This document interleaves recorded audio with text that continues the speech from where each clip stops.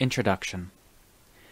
These talks, except for Avidya Converges and An Heir to the Dhamma, were originally given for the benefit of Mrs. Baobanga Vatanakul, a follower of Venerable Ajaan Mahā Boowa, who had contracted cancer of the bone marrow, and had come to practice meditation at Wat Ba Bantad in order to contend with the pain of the disease and the fact of her approaching death.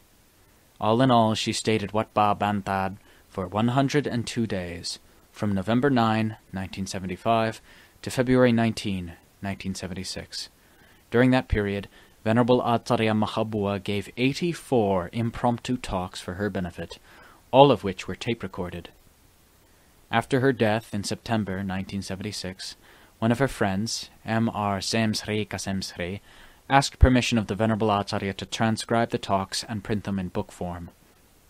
77 of the talks, plus an additional 8 talks given on other occasions, were thus printed in 2 massive volumes, together totaling more than 1,000 pages.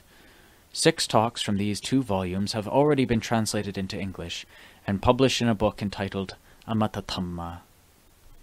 The talks in the present collection all deal with the practice of meditation, and particularly with the development of manya. Because their style of presentation is personal and impromptu, they will probably be best understood if read in conjunction with a more systematic introduction to the techniques of meditation, such as the Venerable Acharya's own book, Wisdom Develops Samadhi, which is available separately or as part of the volume Forest Dhamma. The title of the present book is taken from a request, frequently made by the Venerable Acharya to his listeners, that his teachings be taken to heart, because they come straight from the heart. Venerable Ta Nissaro Bhikkhu, Rayong, June 1987.